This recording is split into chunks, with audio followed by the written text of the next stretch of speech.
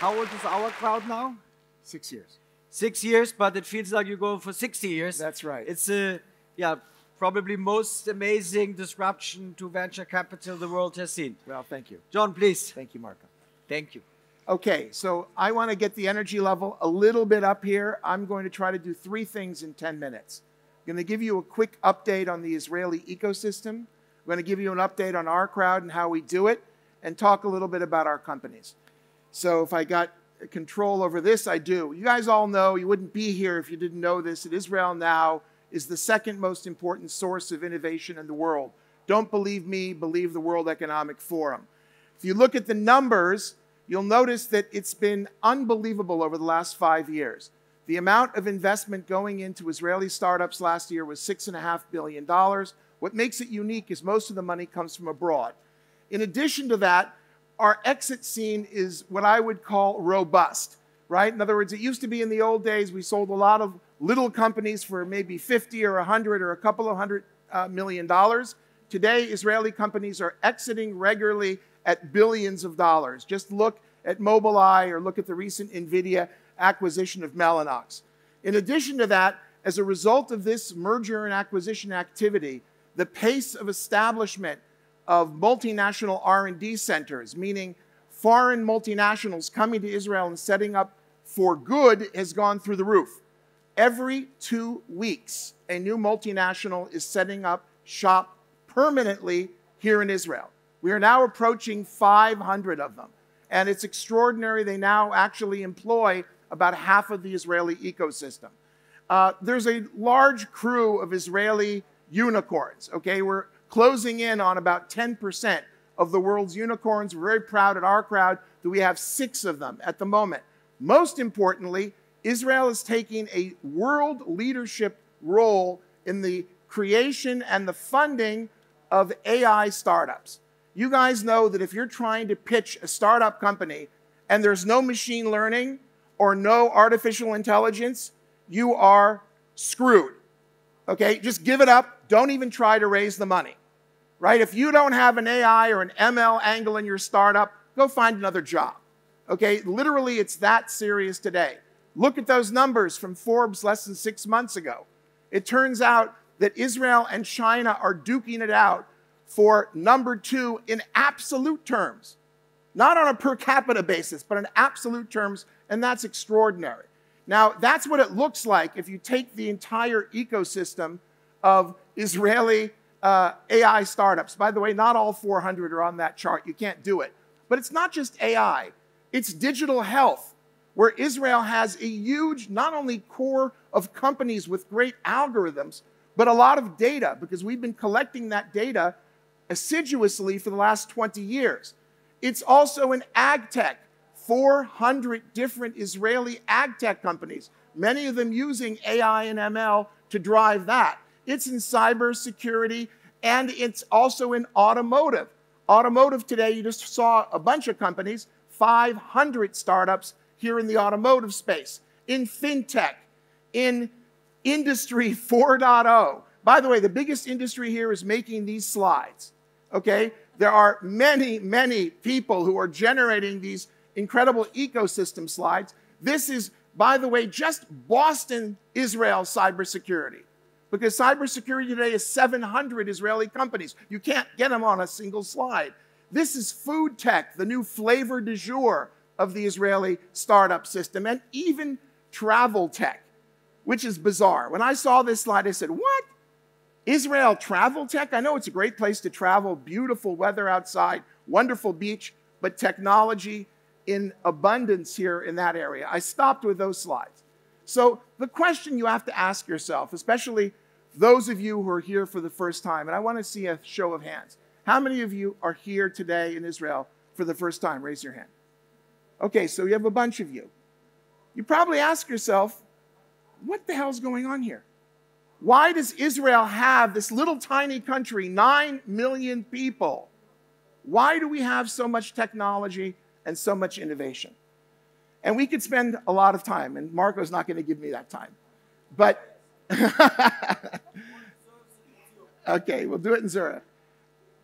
the reason that I understand this is that we have a thousands of year tradition of turning curses into blessings. Somehow we know it's almost like an Asian martial arts action. You know in martial arts that when somebody attacks you, if you can use the force of that attack on your benefit, you actually do much better. And so Israel takes curses and we turn them into blessings. Start with water. We had a great year this year for water, but generally this is what Israel looks like. That's a curse, right? No, it's a blessing. Why? Because we lead the world in recycling water today. 85% of our water is recycled. In the US, it's less than 1%. We invented drip irrigation. We lead the world in desal technology today. The majority of our water is drinking from the sea. It's turning a curse into a blessing. Another curse is that our kids have to go to the army.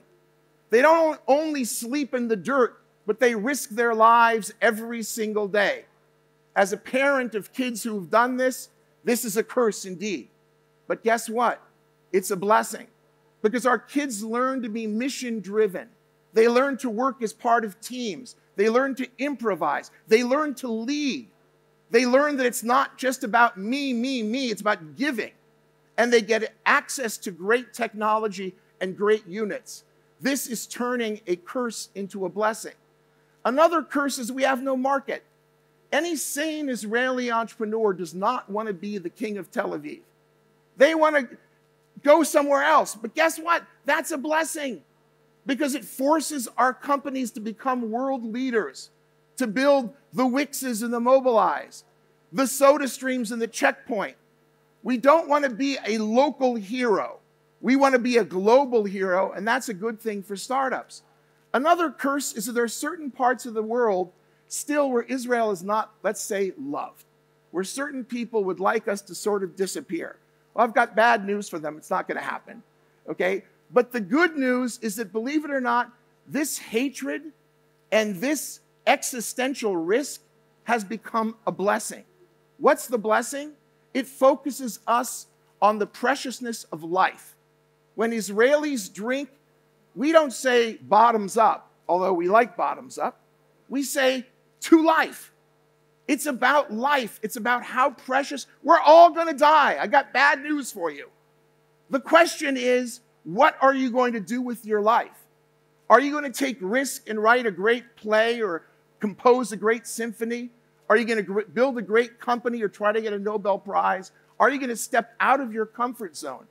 And we do that really well. We also love children.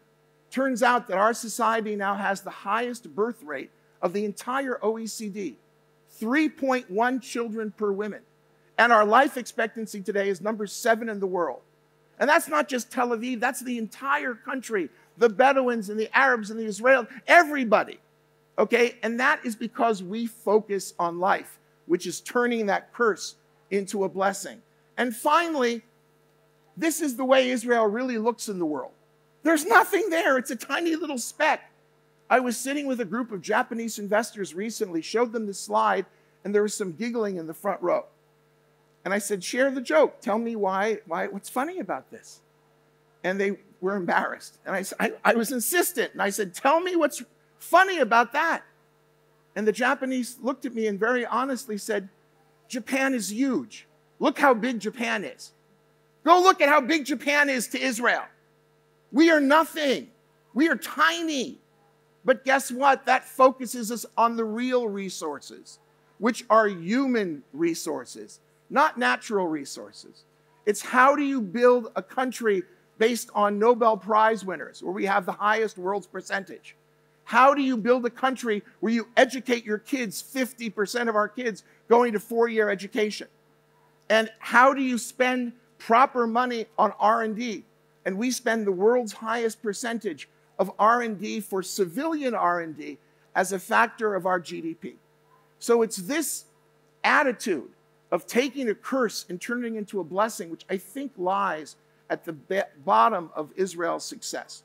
So our success at OurCrowd, and thank you, Marco, for talking about us starting 6 years ago, we've now become Israel's most active venture investor. And that's cool. That was last year from PitchBook. This year, we were named again the most active investor. What makes it interesting, though, is we're not a traditional venture capital fund. We believe in venture capital best practice, but we're a platform.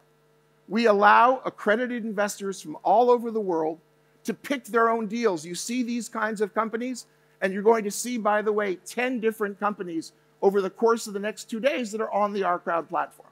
And if you want to invest in them, you go to our website, and you can actually invest from a minimum of $10,000. If you actually would like to invest in a fund, you can choose one of 18 different funds, and you can invest a minimum of $50,000. So it turns out that today, we've aggregated $1 billion in commitments from around the world. We have 30,000 individual accredited investors who come from all over the world. We're hunting down the last 10 countries. Tonga is on my radar. If any of you know an investor in Tonga, please see me afterwards so we can get those last 10 countries. We have 170 portfolio companies, again, 18 funds, and most important, 29 exits to date. Our platform consists of the individual companies, the funds, the 30,000 individual investors, and a bunch of institutions and family offices and corporations who are investing together. We are building democratic venture capital, because the cool part of that is you can be a dentist in Bangkok, and you can invest your $10,000 in a great Israeli, US, or Chinese company alongside Goldman Sachs, Sequoia, or Microsoft. And you're paying the same price per share, you're getting into the same deal. That's what's democratic. The way that the platform looks, if you look at the companies, you'll see they are deliberately distributed from drones to ag tech, from food tech to cybersecurity, healthcare, software, and again, 18 funds. We are at the moment with about 24 different investment opportunities on our site. We're usually somewhere between 15 and 25. So you go to OurCrowd.com, you accredit, and you get to see these companies. And you will see that we are in, also with the 18 different funds that range from mobility to ag tech to sports tech to actually a new cannabis fund, which we like very much, and a whole variety of others. We had 11 exits last year, 29 in total. We're very proud of the companies who are buying our companies at the moment, and our median check size has gone up dramatically. We're right now writing an average check at the moment about 3.5, close, coming to $4 million, but sometimes we go much higher because we now have a big core of companies that are valued over $100 million with a bunch of unicorns as well. And you'll see that, you'll hear from a second in one of our companies, I think they're up on that list, it's called Theta Ray. And Theta Ray is one of those companies where we've written a $10 million check. And we're not done, because we're not a venture fund. Classically, we can keep on growing our position. So we start with a couple of million, and we add more money as the crowd gets to understand the company. We see that opportunity. We're delighted to be here. I don't want to take any more of your time.